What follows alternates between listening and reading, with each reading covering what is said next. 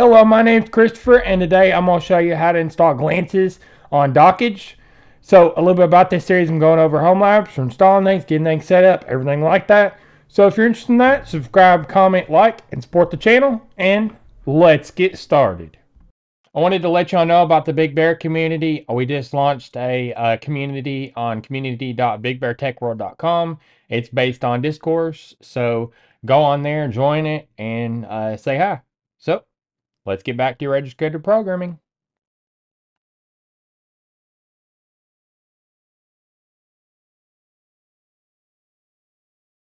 So this is what we'll be installing today: a glances and eye in your system. It's a top and H-top alternative for a GNU and Linux, a BSD, a Mac OS, and Windows operating system. And here's what it looks like. Here's a screenshot. It's got CPU, memory, disk, network usage, etc. And then the requirements, different things like that. So that's what we'll be installing today. So now we're going to start on Big Bear Video Assets. There will be linked on the YouTube description to get to this. I'm going to scroll down to how to install glances on Dockge right here. And then now I'm going to go into Docker Compose. So a version 3 of Docker Compose is being used. I'm going to set some services, and then the service underneath the service is called glances. The container name is called glances, and the image is set here. So it's coming off Docker Hub because there's no URL before this. It's defaulted in Docker Hub. This is the image, and this is the image tag. So 3403 and then full. That's the current version right now. Port mapping between host and container. So 7300 is on the host. 61208 is on the container. So the left side is the host. The right side is the container. I'm going to set some environment variables. So the first is time zone. You can set this to your time zone. Set a glances option for a web server. And then now PID is as host. They restart unless stopped. So that means if you stop it for any reason, it will not try to restart. But if it fails or any other reason, then it will try to restart. I'm going to set a volume down here. So var run docker.sock. So it has access to Docker engine. And var run docker.sock is read only on the container side. The left side is the host. The right side is the container. So I'm going to go over here to copy raw file. I'm going to click it, and then I'm going to go over to my Dockge and get this installed. So I'm going to start on my Dockge. I'm going to go up here to the compose button, click it. Then I'm going to give a stack name. So glances stack. And then I'm going to go over here to the editor now. I'm going to paste in what I explained over in Big Bear Video Assets. And then I'm going to go ahead and scroll up to deploy. So now I'm going to deploy it. So now we got it up and running. And you can see it's listening on 7300 on the host side. So that's so we got it installed. So I wanted to let you know about the Big Bear Club. You can join it, and it greatly supports this channel, and I very much appreciate it.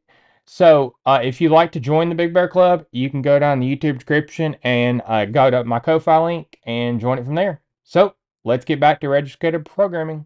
So now I'm going to be going over the Docker Compose options.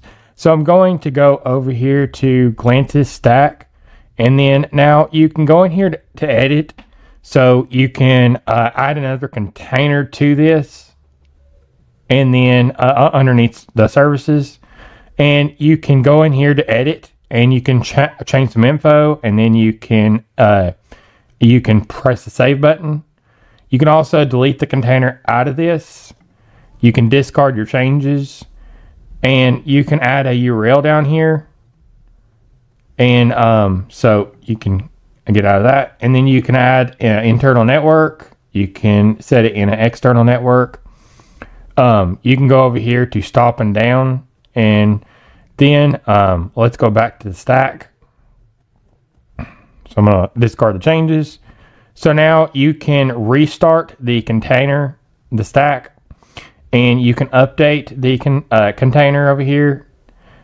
This pulls down the current tag. It doesn't change the tag. And then now you can see it's done it. You can stop the stack. You can stop and down, and then you can delete.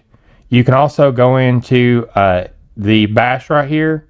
So if you get this and you need to switch to SH, so now you can see that we're in the container. So I'm going to go back to the stack. You can now go in the UI from here. You can see a log down here. You can see it's listing on 61208 is on the container side.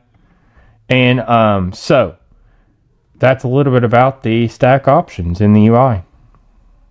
So now I'm going to start on my Dockge. I'm going to go to the stack, and then I'm going to go here on 7300. So this is going to go use your IP for your Dockge and then add 7300 for the port.